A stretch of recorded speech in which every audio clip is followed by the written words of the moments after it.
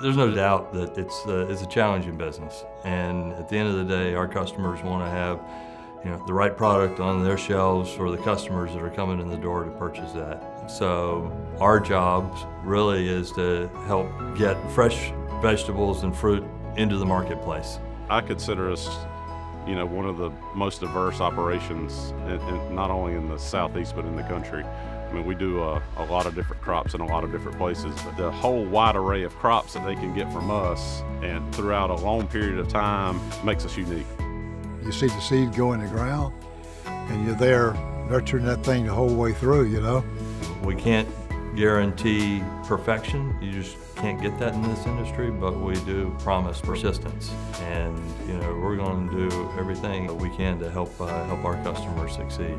So we're constantly looking for ways to improve our farming techniques, to increase yield, to have better taste, have better quality, different attributes that the ultimate end customer is looking for.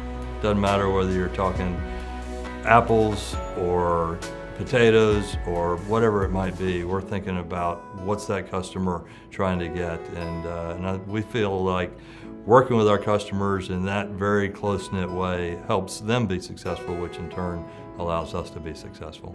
But everybody has to do their part, and everybody's got to do their job, or we can't do a job for a customer, So we've got to have people throughout that process that know and understand and care just as much about it as the guy who's making the sale. It's about service, it's about communication, it's about trust.